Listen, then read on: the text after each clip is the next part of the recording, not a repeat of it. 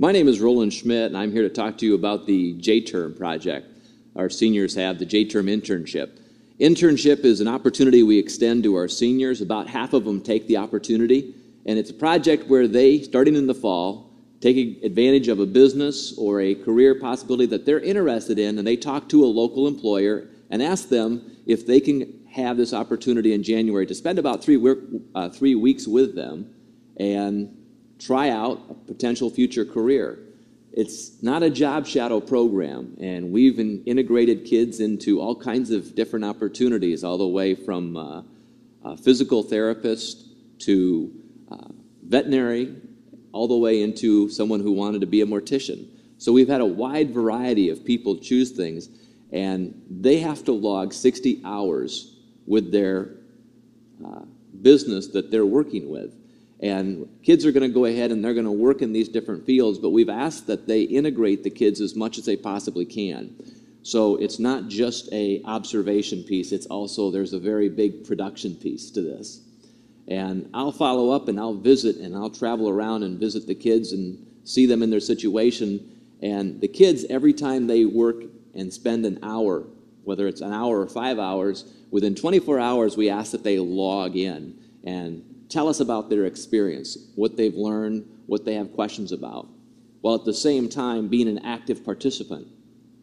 So there is a large production piece, and what we have found is the kids bring a lot of skills that they have already that businesses can find interesting. Many kids last year had technology skills that businesses took advantage of, and we had, for example, a person who worked at the funeral home studying to be a possible mortician and seeing how that field carried out.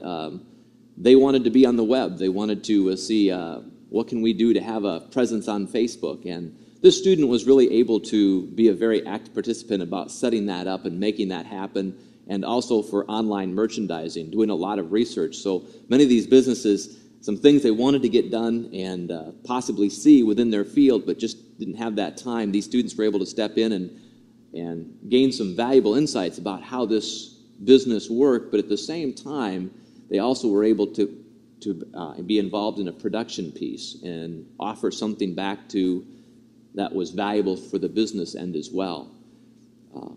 All of this 60 hours, and again, this constant interaction between myself and the kids, and then they would log. We'd created a online website where the kids can go and log and would interact with me, asking them questions and posing them. And what most of the kids found was that the vast majority of them said, boy, they were really, really excited about what they did, and that this is something I just am so happy I've had the opportunity to do. I want to pursue this, Mr. Schmidt. I want to do this. I want to go to college. I want to come back and maybe even work in our town that way.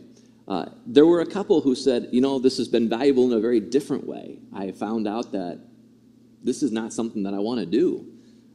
This is a lot different than I thought it would be. So even in that capacity, that was valuable for our kids. And again, about half of our seniors took advantage of this, and almost all of them said it was such a valuable piece of information for them to experience this, and then to be able to come back and say, this is something that I do want to pursue or not. So the internship program proved to be a very valuable opportunity for our kids, and who of us would not have wanted an opportunity when we were a senior in high school to say, can I give a test run to this career that I'm thinking about?